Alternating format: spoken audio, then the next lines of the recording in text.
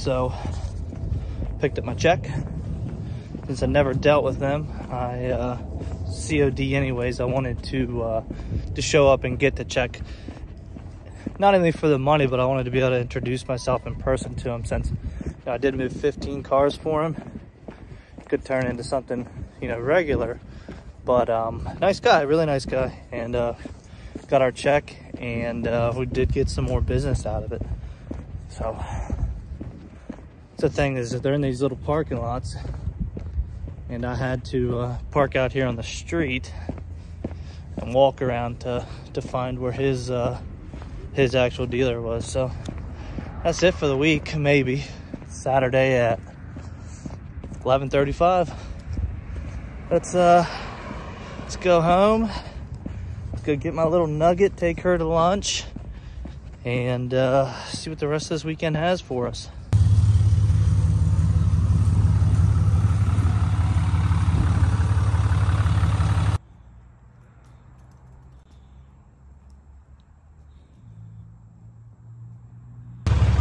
Well, good morning, welcome back to the channel. Today's Monday, and we're just getting started here early in the morning. It's I don't know, 6 o'clock or something. Fueling up and getting ready to go hook up the trailer. We got the mega cab, no trailer. Used it for a personal vehicle this weekend, but we're gonna take this out on a trip. I put it up for sale and then kind of started to regret my decision of putting it up for sale. Because I do love this truck. It runs great, it has 0 issues, it's rust free, and even with it being a mega cab, being able to haul freight with it like I do light stuff, it's perfect for that because of the size of the cab.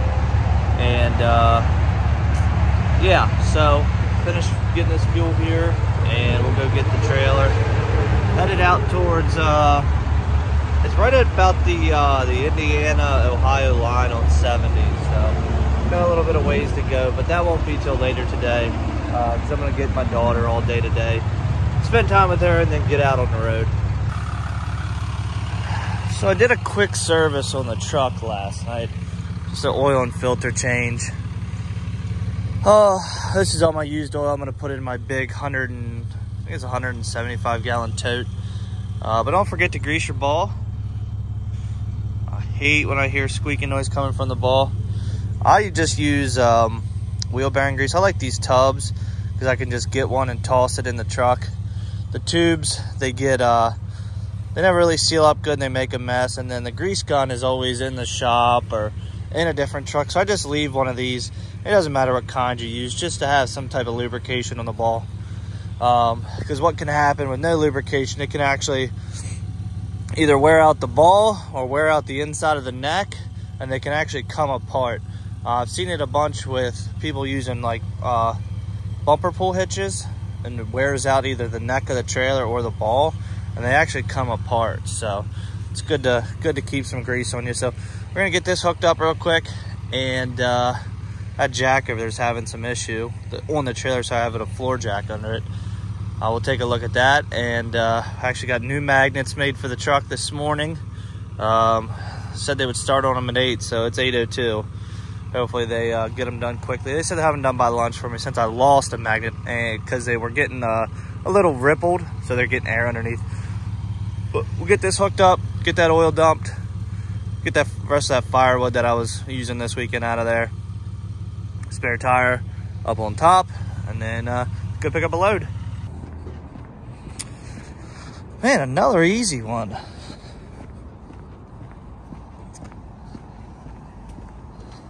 Another single dump body.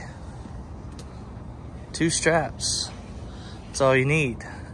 Plenty of room back here. We're picking up a Jeep. I think it may be a 4-door. I'm not 100% sure. It doesn't matter because we got plenty of room. This is only 12 foot.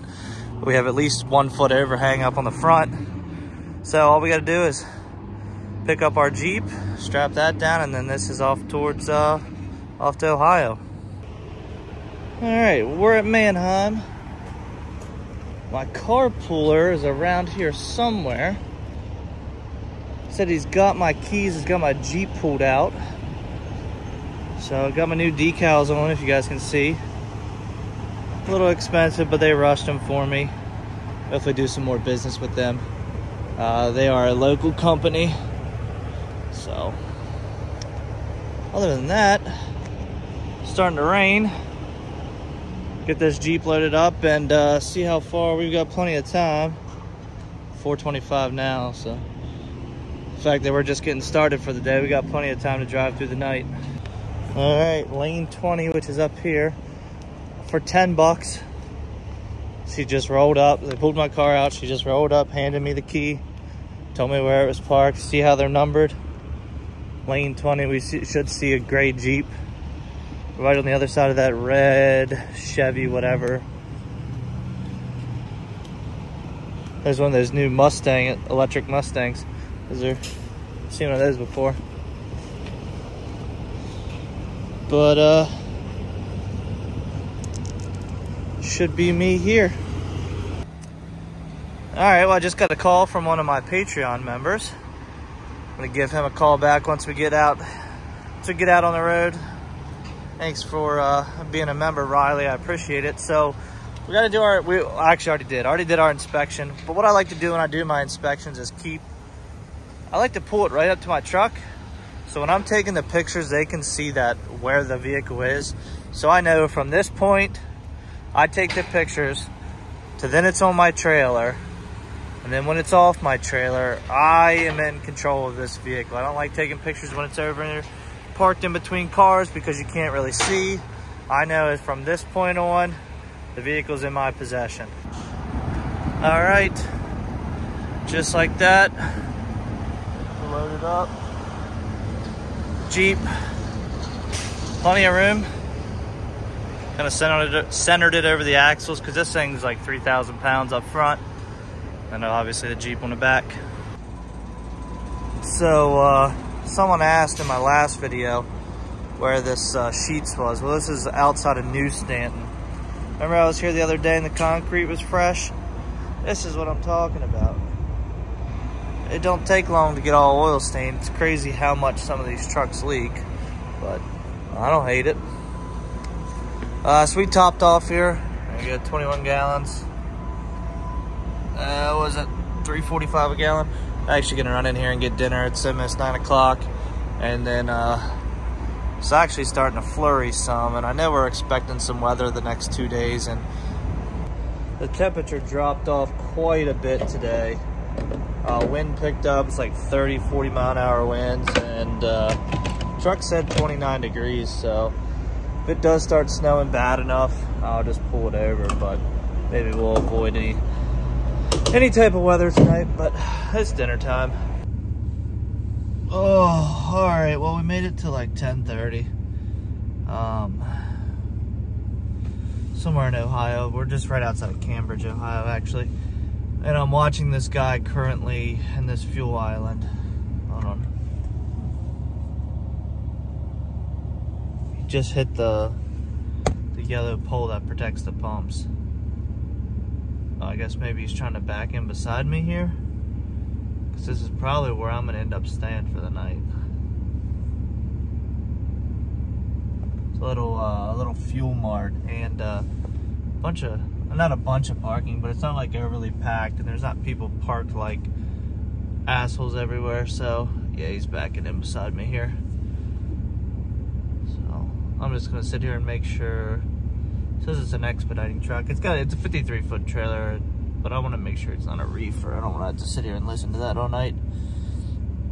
Get back here and make my bed in my king-size suite. Got my blankets washed, my pillowcases washed, and hop out here, do a quick post trip, use the restroom, and I'll see you guys in the morning. Nope, just like that, the deck is empty. And we're on to the next one. Make a cab out here looking fine. So unfortunately, I hate to say this, but I think it's time to whip out the big jacket. Hate bringing a big jacket. Hate putting it on, because I gotta take it on and off. That's why I usually wear a vest like this, because it keeps you warm enough out there with a sweatshirt underneath, but then you don't get too hot when you're driving down the road if you're jumping in and out of the truck. But 18 degrees right now. Wind's blowing a little bit out there, so it's a little chilly. Now, on to the next. I've got two Copart vehicles, well, a Copart and an IAA vehicle to pick up. I already called ahead on the one because it's owner retained, which I guess means they tried to sell it, it didn't sell, or something happened, and now I'm picking up and taking it to a different auction. And here's why I don't like buying cars or looking at cars that are from auction or come from auction, which, I mean, look at this mega cab. It had a blown head gasket when I bought it. Is because this vehicle that I'm picking up from a Copart salvage auction is now being transported to Manheim, Pennsylvania, and being checked in for the office. It's like a Range Rover or a Land Rover or something like that. And we'll see what we get into. But I already called ahead, and they have the vehicle. It's ready to be released. So that's just what I wanted to make sure I could get it up on the trailer and go from there. See what we get into with this vehicle.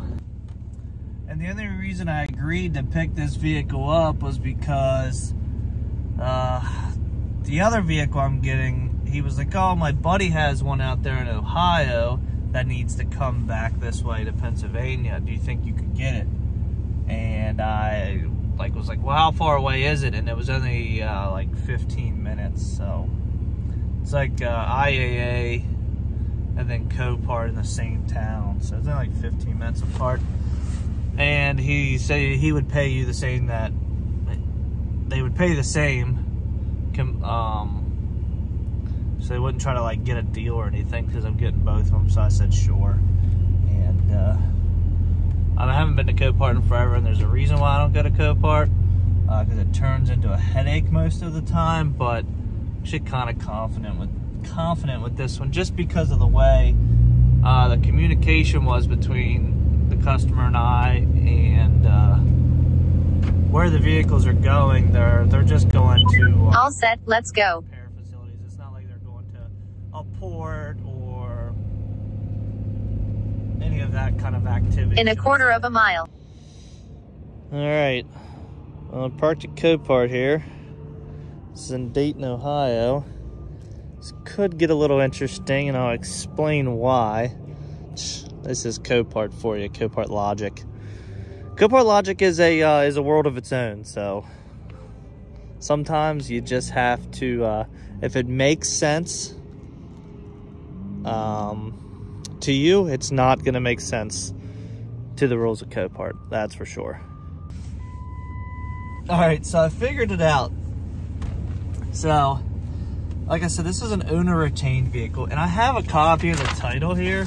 It looks like it was either like a stolen recovery or a repossession, because it's owned by Capital Marketing and it comes from a luxury motor car company. So I don't know if it was like a stolen recovery or a rental car or something. Anyways, the lady in the office was like, so since it's owner retained, we have to set it over here at this garage door and you have to load it, because we don't want to mess it up anymore. I was like, well, if he's going to pick it up with the forks, instead of setting it back down on the ground, why doesn't he just set it on a trailer? So she's like, well, we can't load owner retained vehicles so we don't mess them up. She said, wait out here. So I'm standing over there where I was standing. And the guy beeps the horn and he waves me over. He says, are you picking up the Land Rover? I said, yeah. Why? He's like, all right, I got to pull it over to this garage door. I got to take pictures of it, like they're outbound pictures, so they don't get accused of any damage. And he says, then I'll just set it on your trailer. I was like, well, they said you wouldn't. He goes, I don't care what they say. Because it doesn't make any sense for me to pick it up, set it down, and then back out from underneath of it when I could just, you know, set it down, not slide out, pick it back up, and set it on your trailer. So we're gonna wait here in the warm while he gets his pictures, and then we got one more to pick up at IAA in Grove City, Ohio, which is a 1500 Chevy.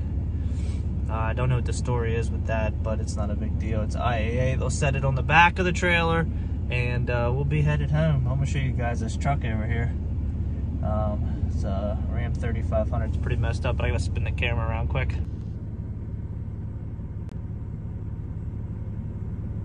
Someone had a bad day in that truck. Was a nice flatbed though. It was a nice little setup, but man. So he's Where'd he go? Oh, I see the top of him? He's all the way out there fishing my vehicle out. He's got to pull over to that garage door, get his pictures, and then he'll bring it out to me. There's my car. Well, I got it set up on there as good as I could. Had the winch flipped over out of the way, but I think we have enough room for the 1500 we're picking up to put on the back. About 18 foot plus whatever overhang. I don't need the ramps to flip. But this thing it's all torn apart. There's no batteries in it. Like the front case is all pulled off of it. Try to get that hood to close, but air suspension's all bottomed out, obviously, because it hasn't run.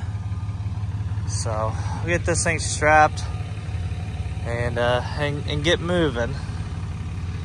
See if we can't get this truck put on the back here before lunchtime. Second vehicle, got our title to it. We're parked out here now. I've got a suggestion for you guys. If you've never been to either a Copart or an insurance auto auctions, be careful where you park. It's nothing but pieces of metal, screws, nails, everything in these lots. And try to follow the signage. Now this place has 0 signage, and this guy's already yelled at everybody that pulls in.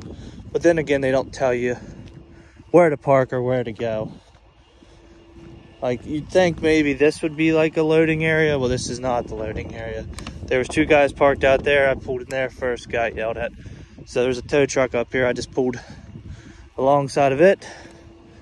But just watch where you park. Try to, like, you get body parts with screws sticking out of them, plastic under covers, and just about everything in these lots. So he's gonna bring it out, so we're gonna stick it on the back here, and we'll be headed home. And the loader guy tried to tell me this wouldn't fit. Come on, man. Just checking on everything. Got 4 chains on this. Gonna put 1 more strap on this, and I'm looking at it. I got 2 on the other side, 1 on this side. Had to move this thing back a little bit by just using a ratchet strap to move it back. So the thing's all torn apart. Electronics are all out of it, so you can't even get it into neutral. Little girl's squatting a little bit, not too bad. Let's roll.